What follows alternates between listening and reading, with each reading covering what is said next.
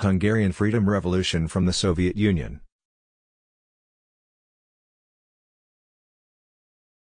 The notion of communism that Lenin had built since 1917 was no longer compatible with social, cultural and political developments in Budapest. The Hungarian people, in 1956, were more interested in liberalism.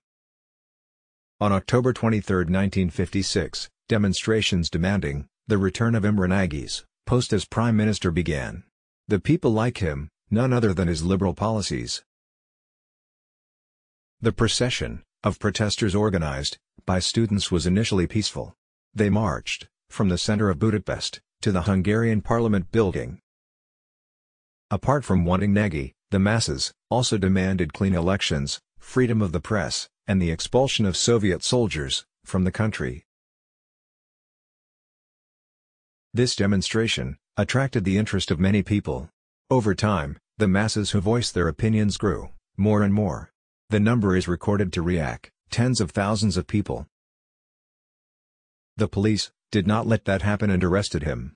However, the Hungarian National Security Authority, AVH, opened fire on the demonstrators from the top of the radio station building. A student was killed and wrapped in a flag.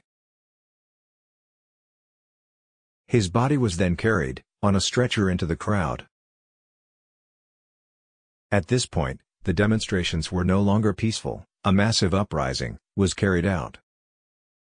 Angry crowds chanted revolution, independence over the Soviet Union. In an instant the unrest spread widely, the government was in chaos. Hundreds of people died. Clashes between civilians and the military are inevitable. For days, the police bared their fangs. Soviet tanks were not left pacing the streets.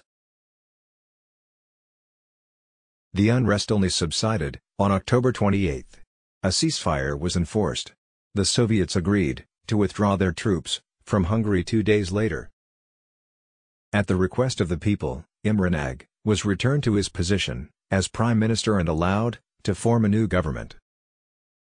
The Soviets did not necessarily surrender. On November 4, the then Soviet leader, Nikita Khrushchev, sent his armored vehicle to Budapest to end the bloody revolution. History records that the conflict between liberals and communism in Hungary ended on November 10, 1956.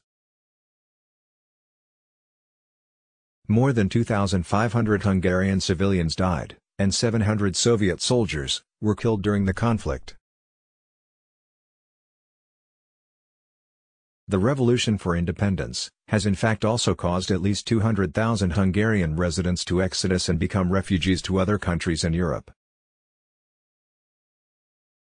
But the uprising of tens of thousands of Hungarians did not result in victory.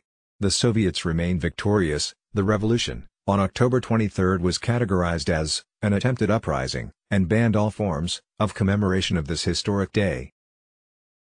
Nagy was executed in 1958, after undergoing a closed and top-secret trial in Budapest. It wasn't until 1989, just before the fall of the Soviets, that the Hungarian Republic declared October 23 as a national day.